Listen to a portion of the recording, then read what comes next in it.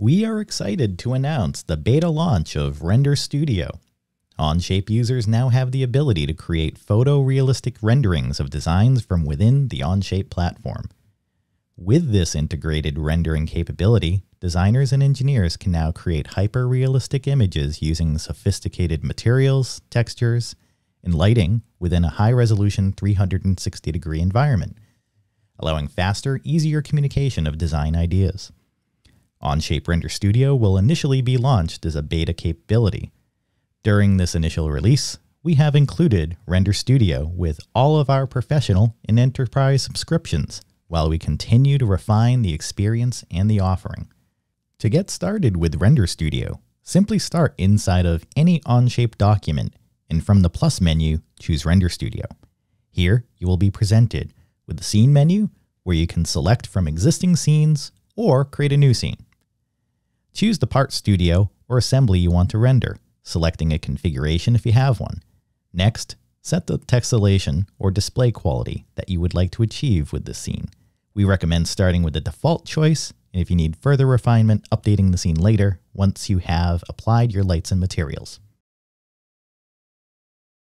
Best practice is to name your scene right away for future recall. Now that we are in the Render Studio, you will see a familiar environment including the view cube in the upper right corner, with a smaller view cube pull-down menu for advanced options like setting perspective and depth of field to simulate professional camera settings.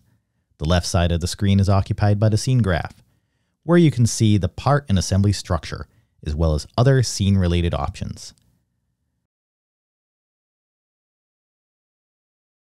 In the bottom of the scene is the Appearance and Environment library, populated with hundreds of material choices and HDRI lighting conditions. These can be applied by drag and drop or by pre-selection in the scene graph or graphics area, and then right mouse clicking the material choice. The Materials and Environment library is completely searchable as well, so if you are looking for stainless steel material choices, they will show up by entering a few matching characters.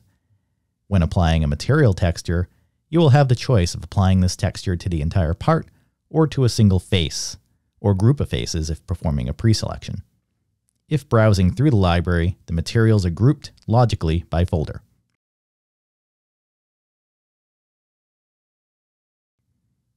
If you need to leave the scene before rendering your final image, the exit icon is available in the upper right-hand corner, and you will be asked to save your scene for future recall.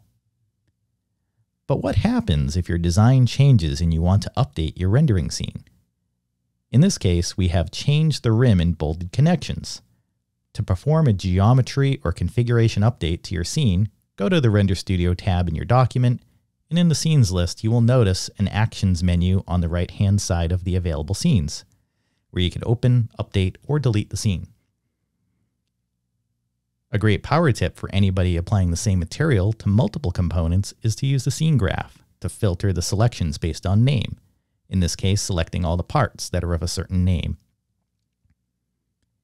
There are a number of other tools at the top of your screen for you to explore, including setting the shadow and floor location, background color, and other scene-saving options.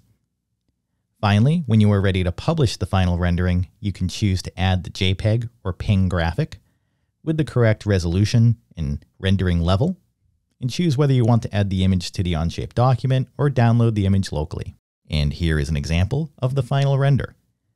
Remember, we did all of this without needing an advanced CAD rendering workstation on our desktop. We can't wait to see all the great images of the products made in Onshape out there made with true cloud-native rendering.